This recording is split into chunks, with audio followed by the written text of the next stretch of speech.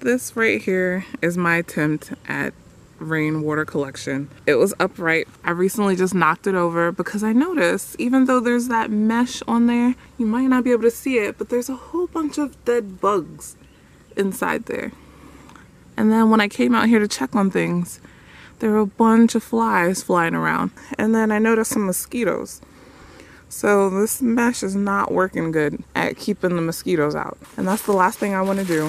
I don't want to start breeding mosquitoes. So I just knocked it over. I poured all the water out. I'm about to flip this thing over to make sure all of that water is out. Oh, what's that? I think that's a tick. I'm gonna have to come out with a better design. All right, so I put that upside down to get all of that water out. Also have to figure something else out. But that's okay. For now, I'll still just rely on rain. It's supposed to rain like 3 times next week. So when I plant my little seedlings that I have, I think they should be okay. I'll just make sure I check on them and stuff during the week. And then definitely I'm gonna put a nice thick layer of hay because the hay is really good at keeping in the moisture, as you guys saw in my other video with my potatoes that I'm growing.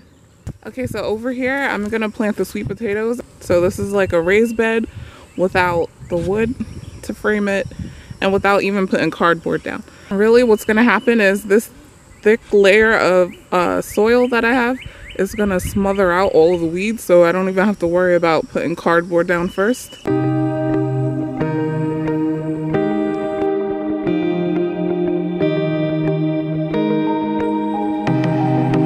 Alright, so I have my other pile right here, and then I just have some store-bought ginger. Decided to just cut into 3 pieces, and then you see there's already some little buds starting to form.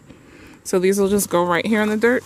I'm gonna put that face up and then just bury it.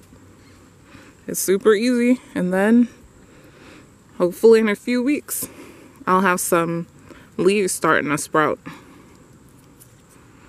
See, there's another little bud here, so I'll just put that here, right in there, and then just cover it. Easy.